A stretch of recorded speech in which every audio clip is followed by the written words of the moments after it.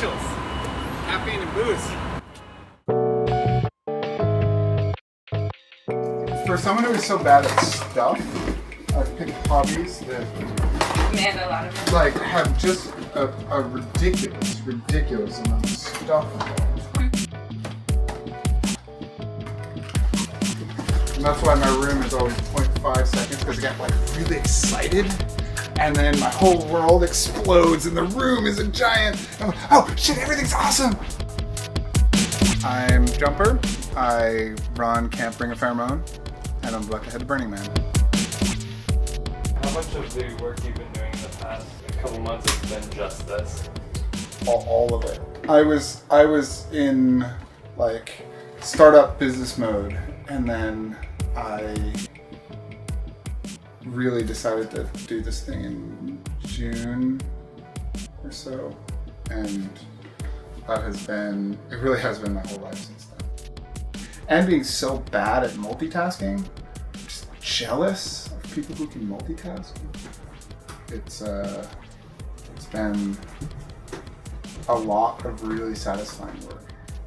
Also, I'm so social is such a hard thing for me, and the having this small group of people that like I can't, like on Facebook, I don't want to post a whole bunch. Like some people, they just post all the time. They have 400 people that give a shit. I need 12 people that I can be excited about and be like, oh, let's get these scratch and sniffs and put it on the back of the thing, and have other people be excited about it. And so it's been the right size, the right kind of, I don't know, it has been more satisfying than I really expected it to be.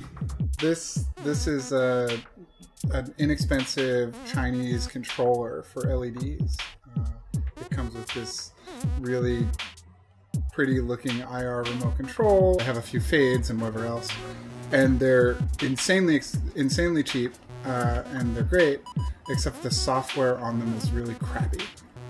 So what I'm doing is basically just using their really cheap electronics. I am putting onto my own little microcontroller, which has software that I wrote, that can then read from the same remote control and control the lights in the way that I want them to. So that means I have more control about like how it fades and you know, limited ranges, and just a whole bunch more control over what's actually happening, because it's my code as opposed to theirs, where half the buttons on the remote don't work and it's not reliable at all. Armpits came organically into our lives, and once you, it's this perfect, you have to be close enough and boundary. It's like this weird boundary that some people will cross and other people won't. And when you have this really close group of friends, or you have these romantic interests, that you can just like walk up to somebody in a club and smell their armpit and go on with your life. It's liberating and free and fun. So I feel like we just have that group of friends, and the freedom of that thing. I was like, oh, we need to do something with this. And I mean, you can only have an armpit smelling booth, and I don't know, it just kind of came from that. And then it's funny, once you pick a thing, like I'm now the armpit guy. Like there are lots of people that could be the armpit guy, but now I'm the armpit guy.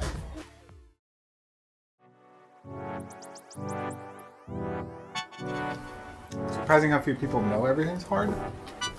Like, even makers, we just forget.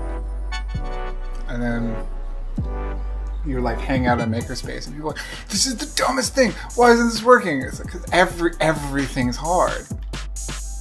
Because everything's hard, I spend like almost all of my life failing.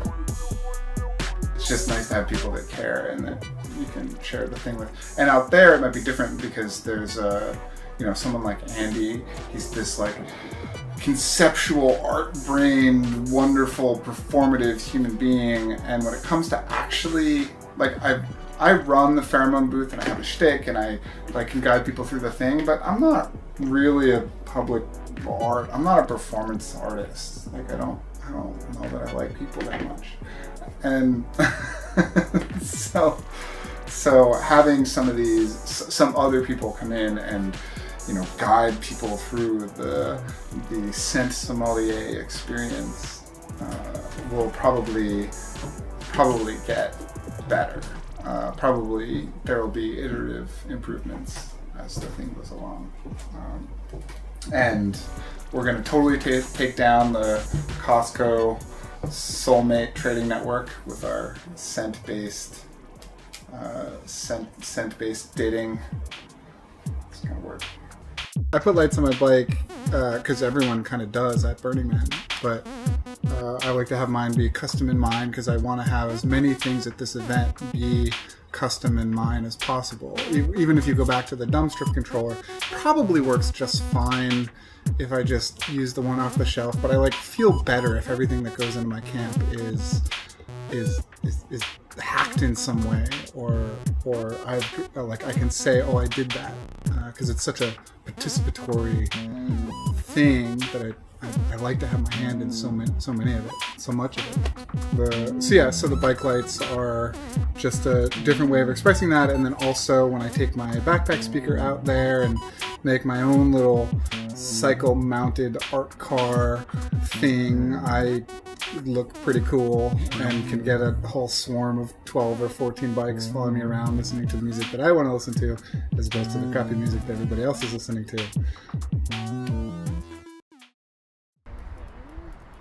Fellas, I'm ready to get up and do my thing. I want to get into it, man, like a sex machine, man.